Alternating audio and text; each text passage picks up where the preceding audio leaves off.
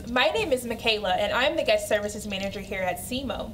To help celebrate Black History Month, I am here to talk about American politician, lawyer, voting rights activist, and author Stacey Abrams.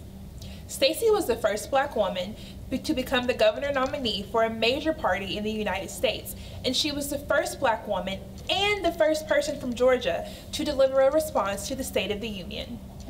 Over the course of her career, Abrams has founded many organizations that help with voting rights, training, and hiring young people of color, and tackling social issues at both the state and the national level.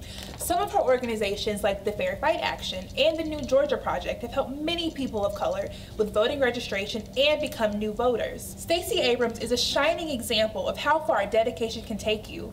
We celebrate Ms. Abrams not only this month, but all of the months for her hard work and incredible achievements. Like I said, my name is Michaela. Thanks for talking to me about Stacey Abrams today, and be sure to check out our Facebook page for more videos for Black History Month. Bye!